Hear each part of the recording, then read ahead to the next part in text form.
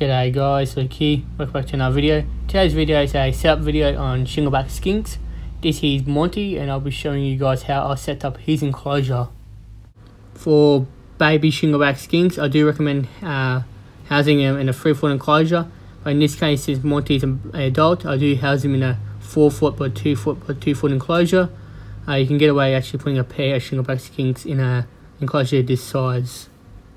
With lighting, I use the 60-watt Philip heat globe to use as heat, while you can use any brand UVB globe for reptiles. Temperatures, make sure with the heat is between 30 to 34 degrees Celsius, while the cool side will be between 24 to 26 degrees Celsius. For substrate, I use the core brick.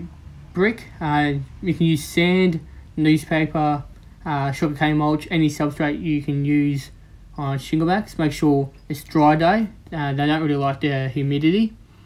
For diet, I'd make sure you have a water bowl in there, but they do eat bok choy, carrot, chicken dog food, apple, strawberry, blueberries, banana, kale, and crickets, maybe wood roaches if you do offer your shingleback skink live food.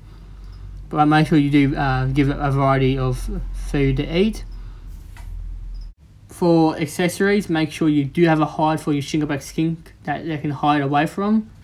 You can use a stick in there, a background, fake plant and rocks for them to help them shed and give it a nice appealing look for the enclosure.